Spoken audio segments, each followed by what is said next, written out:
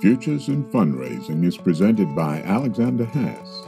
Alexander Haas, transforming institutions that transform lives.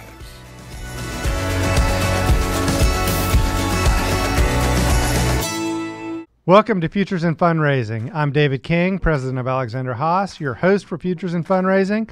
Today, our guest is Peter Panepento. He is the philanthropic practice leader for Turn 2 Communications and author of Modern Media Relations for Nonprofits. I have the printout page here, Peter, because I bought the book in digital format. I've not actually bought a paper book in quite a long time, but here's what it looks like. Peter, prior to founding Turn 2, Peter actually worked for 20 years in journalism, including a stint as a writer and then an editor at the Chronicle of Philanthropy. So he's very familiar with our marketplace here at Futures in Fundraising. And we wanted to talk to Peter some today about modern media relations for nonprofits. Peter, thanks so much for joining us today. Really excited to be here and for the invitation. I wanted to start with this is how we sort of go. The title of the podcast is Futures in Fundraising, but we seem to always start in the past and work our way forward. So I wanted to start and ask you a question. I mean, you've been in media relations for more than 2 decades here. How has media relations changed in the 20 years since you started as a journalist? Sure, it's changed quite a bit. And I think if you think about how your own media habits have changed over even the last 10 years, the change is pretty dramatic. When I started out in the field, and really we're going on 25 years ago now because of the time I've had outside of journalism, I started my professional career in '93. And at that time, we were actually manually pasting up pages to the weekly newspaper I worked at. And you know, everything was very print driven. There was a big news hole. There were big reporting staffs. It was really kind of a completely different era of media. And in that short 25 years, everything's been completely turned upside down. We've seen the explosion of online media. We've seen a lot of cuts and changes in reporting staffs, and we actually don't see as many reporters even covering nonprofits and philanthropy as a beat anymore. So for those of us who now work in the nonprofit world and are trying to navigate that, it's quite different. I think we're competing, you know, we're competing a lot more for attention, and we're dealing with a lot of reporters and editors who don't have the same depth of knowledge that they may have had in the past. And I think even when you were at the Chronicle of Philanthropy, it was probably a weekly publication.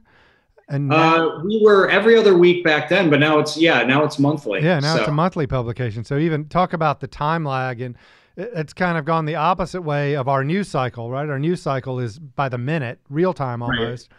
But the print publication is now a history publication as opposed to the print publication is, but they've during the time that I was there, we went from really building our entire coverage around that print publication to really becoming a 24/7 online site and social media site with a print publication that was kind of attached to it. It became the whole model for it shifted from being very, you know, issue driven, you know, every other week issue driven, to being, we've got to get the news out as it happens. And we really have to feed that appetite first and then build a print magazine behind it. Yeah. So I want to turn to some of the book and ask you some questions about the book and the content in the book. So one of the sections of the book that really caught my eye when I was just looking at the table of contents, and certainly when I was reading it, is the section entitled "Are You Newsworthy?" And one of the reasons that this caught my attention is because we have clients who believe that they should send out a press release every time someone in the office sneezes. You know, and you know, we find ourselves in the position sometimes of having to be the person to say, you don't need to send out a press release about that. Nobody cares. So I mean, that may be a little harsh on our part, but sometimes it's true. Tell us about that. Are you newsworthy? How you handle that in the book, and then how you deal with that with your own clients. Sure. I think getting back to even the current media climate now, I think the days of just sending a news release out every time you have something you feel like you have to say and expecting somebody to pick it up, those days are pretty much over. It's a lot harder to get the media to pay attention to what you're talking about now. So, we really advocate in the book about really being thoughtful about when you make an announcement and taking steps to make sure that what you are actually pitching and pushing to reporters is something that they're going to be really interested in. We really advocate for really taking the time to get to know what reporters are covering and what their outlets are covering, and waiting for opportunities where your nonprofit may have something to say to them that fits on their beat and is likely to get their attention. The other part of this is we are strong advocates for the relations word in media relations. And we strongly believe, and this bears out in a lot of the practice and the work that I do with our clients, is that rather than just making it a kind of a push relationship where you're putting out press releases every time your CEO sneezes, and really making yourself more available to reporters when they're looking for information from you, and positioning yourself as an expert and a source for them when they're reporting on a story or when they need expertise on something. That does two things for you. One, it has them coming to you with the stories they're already working on, so you don't have to pitch them. And two, it builds a lot of credibility with that reporter, so that when you actually do have something that you think is newsworthy, they're going to pay attention to that pitch. It's a lot easier to come to them when they trust you, and when they know that what you're actually bringing to them is something that they're likely to want to cover.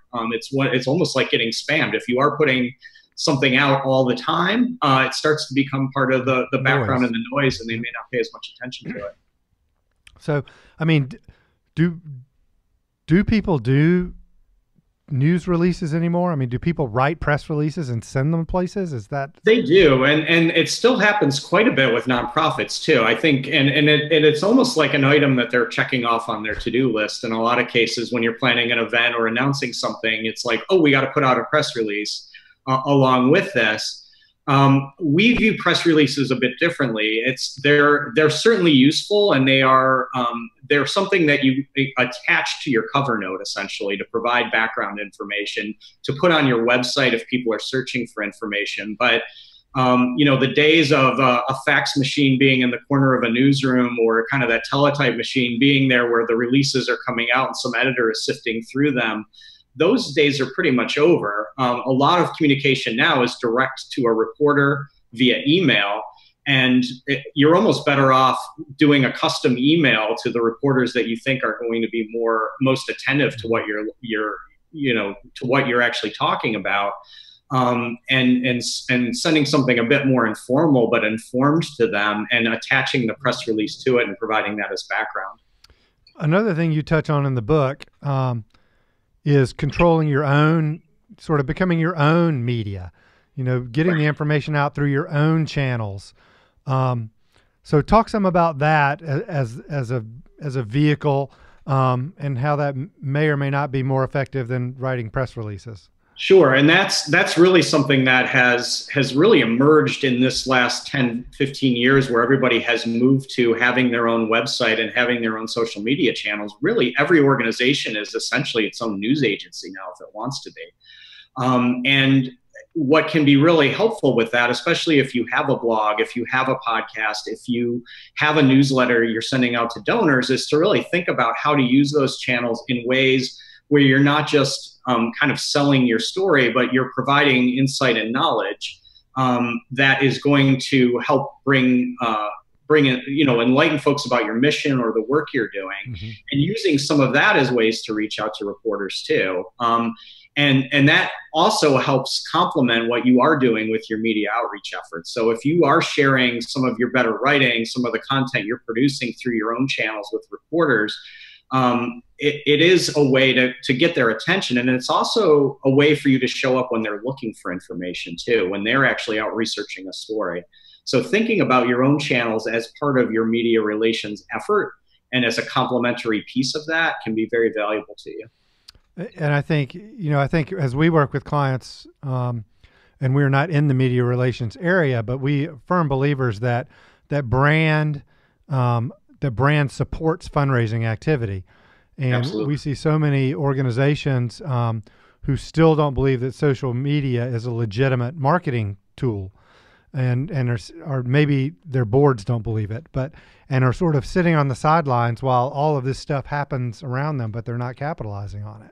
That's absolutely true. And I think especially if you're working at a nonprofit that has a mission that is that there is some debate about the work you're doing, or there's knowledge about the work you're doing. If you're not in social media, even if it's not actively to promote the work you're doing, but at least to participate and monitor the conversations that are happening about the work you're doing, you're missing out on a real channel and a real place where people are actually engaged with the work you're doing.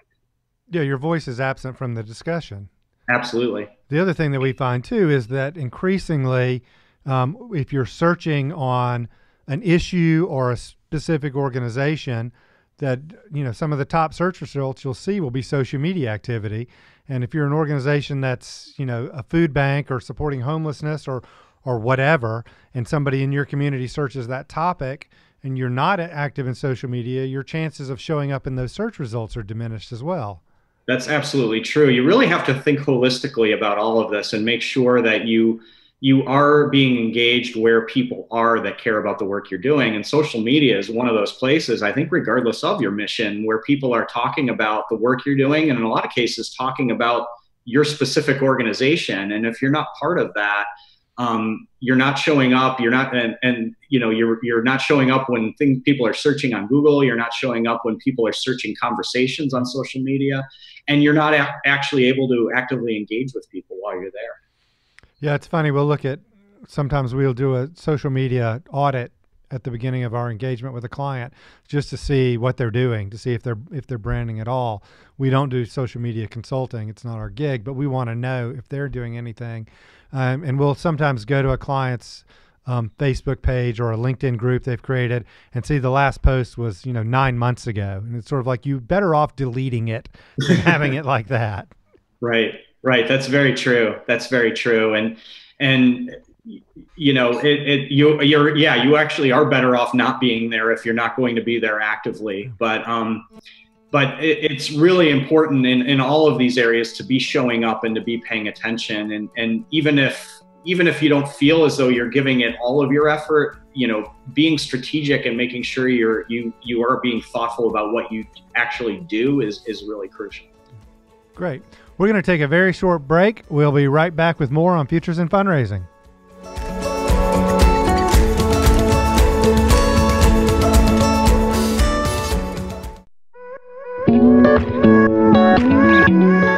What project am I most proud of? Well, I think all of them, to be honest, because they are all different. And that's one of the reasons I love working with Alexander Haas, is there is no cookie cutter approach. All of our clients are different. I am particularly mindful of the work that we have done with Converse College in helping them with reorganizing their development program. But I was also extremely pleased with a very significant project we did with the American Libraries Association and the work I'm currently doing with Cody College. All three of those very different, very unique, all with different rewards. I loved every single one of them.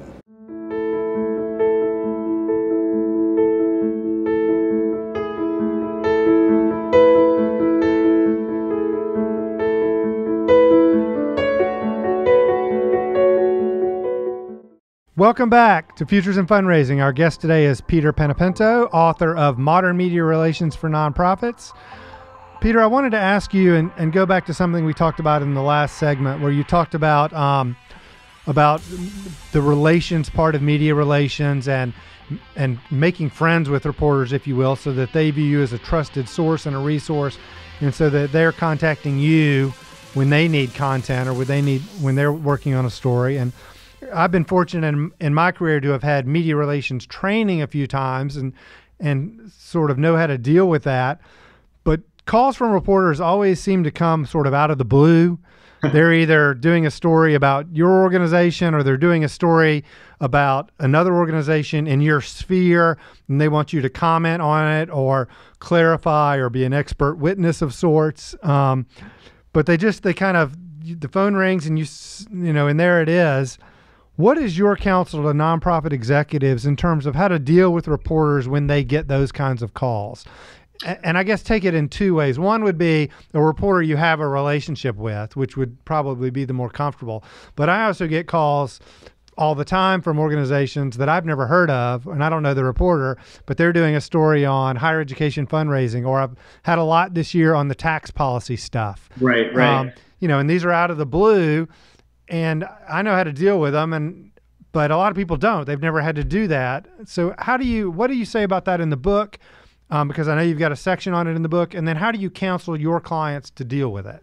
Sure. And we do actually do a lot of work with clients who are dealing with national media. And in a lot of those cases, even if we've built relationships, there are a lot of reporters that we don't know. When I talk to different people from the Chronicle of Philanthropy all the time. Right.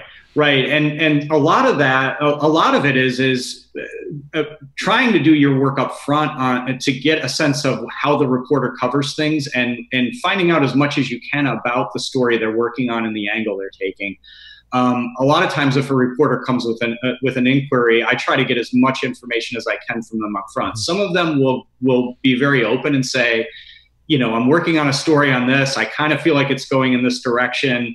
But here are some of the big questions I have. Some of them are going to be a little bit more tight-lipped with you because they don't want to give things away to the sources that they're working with, or they just don't know what the story is yet. But the more information you can gather up front, and that includes finding out their deadline and knowing how quickly you need to respond to them and get somebody in front of them is really important. So I try to almost pre-interview the reporter before I even say, all right, I'm going to get you the CEO or the executive director to speak with you. But once I get that information, I then, kind of present what I know to the source themselves and prepare them for the kinds of questions that they might get, the kinds of, any background I do have on that reporter, if I do know them, is really helpful too.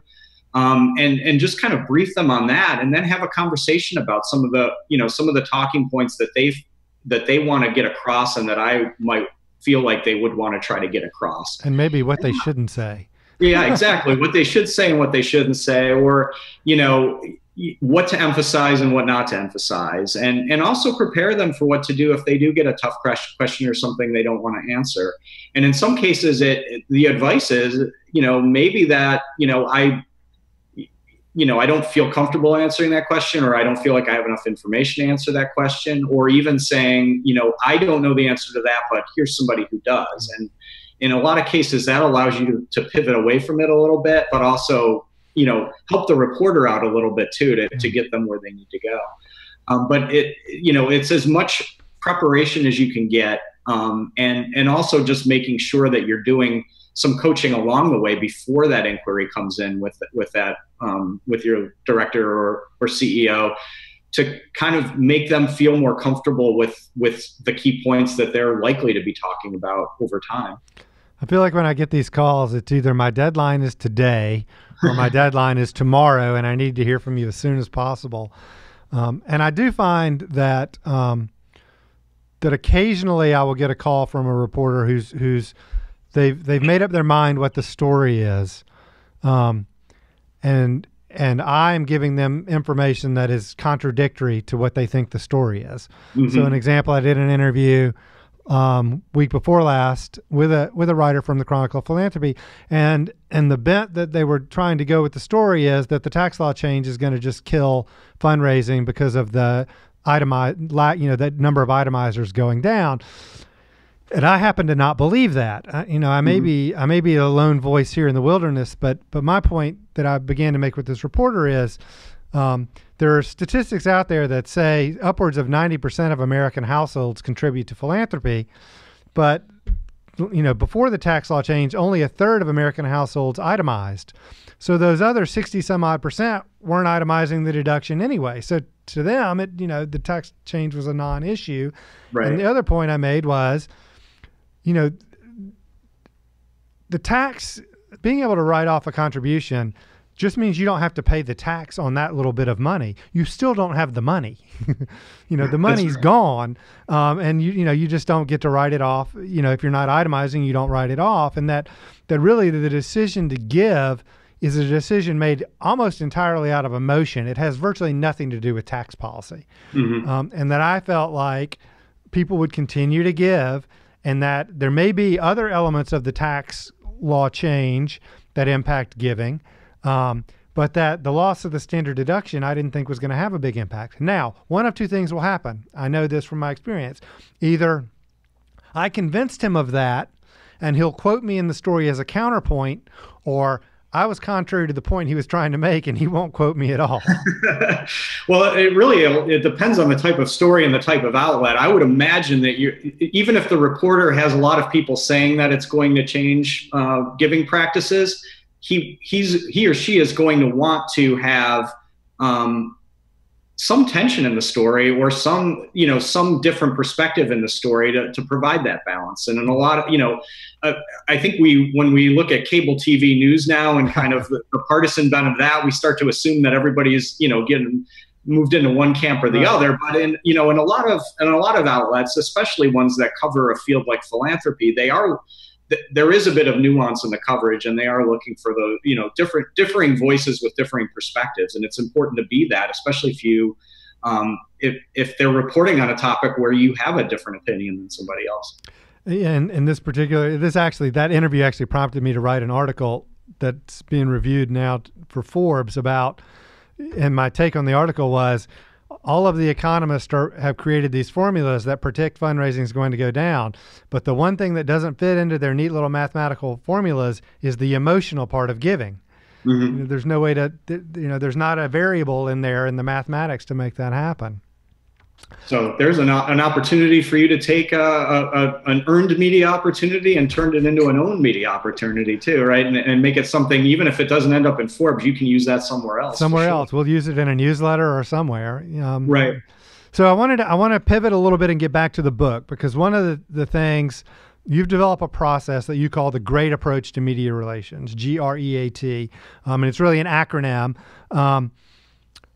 Without giving away the entire book, can you walk us through that process? What each element of it is and how it's important, and just give us sort of an overview, I guess, of the process you lay out in the book. Sure, and the GREAT approach that we came up with is really a way to help nonprofits that don't have a ton of resources for media relations to actually be, which is most of them. Yeah, which is most of the nonprofit sector. But we do feel like there are elements of this that would appeal to anybody, even the biggest national charity can use these tactics in their own way. I think it even applies in the for-profit sector. I mean, I read the book and I was like, yeah, this is great. We can use this. Great. I'm glad you think so. But the idea is that we really want to help folks be very smart about the time they are investing in media relations. So the GREAT approach is really a quick framework to think about that and the different parts of your strategy that you need to have to be able to be really efficient and effective. So the G in that is goal oriented, and we highly recommend that organizations, before they send out their next press release or before they sit down to put together a media relations strategy, really take a step back and think about and articulate their organization's overarching goals. What are the 2 or 3 big things you're looking to accomplish as an organization over the next year or two? Are you looking to launch a new program? Are you looking to grow fundraising in a certain area? Are you looking to make progress on a certain issue? Really articulate those and make those the central place where you put your effort with your media relations. We've already talked about how important it is to not send a press release every time your executive director sneezes. But that'll start to give you a sense of what are the topics and topic areas that you really want to focus on with your media relations effort. What are the things you actually want to push out to reporters, and what are some of the key messages you want to get out there? And we recommend really reviewing those every year. So that's the G. The R in GREAT is responsive, and that gets back to the media relations word that we talked about earlier. responsive is really making sure you're equipping your nonprofit to not just be available to when you want to put something out there, but being able to respond to the needs of the reporter. And that's both when the reporter is coming to you looking for something, but also when you have something to announce. If you are looking to get coverage on a story and you put a news release out or an announcement out and you're not there to answer the reporter's phone call, you're not doing yourself any good. You're not being responsive. And that also means keeping in mind that reporters, even and especially in today's world, aren't necessarily just working 9 to 5. Having somebody who's responsible after 5 o'clock or available after 5 o'clock to pick up their cell phone and be ready if there's a question. Would you also put under that umbrella the concept that maybe if you figure out which publications are the most important to you, or even which publication is the most important to you, and give some kind of exclusivity or advanced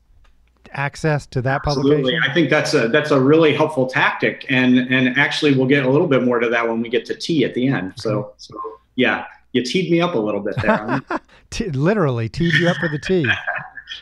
So the E in great is empowered, and that is really focused on making sure you understand your rights and responsibilities with the media, knowing when you can ask for something, knowing that when something is wrong or you feel like something is not being portrayed accurately in the media, that you understand the tools you have in your toolbox to combat that, and how you can work with reporters and how you can use your own channels to dispel things that you either don't agree with or you think are wrong in how folks are covering things. So, and we provide a lot of really tactical advice on how to navigate those situations and what to do, and really understanding how you can be empowered, and raise your voice even if you aren't called for that story or you feel like that story doesn't get it right. The A in great is appealing, and this is a piece that we haven't really talked about, you and I, yet, but it's really important. It's making sure that you're not that actually what you're presenting to reporters is something that is presented in an appealing package and gives them all of the information and key information they need quickly and accessibly.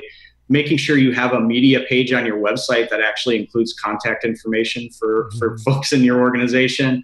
And also thinking about things like photos and videos and imagery that you can have on hand to provide to the media as a resource to complement their reporting.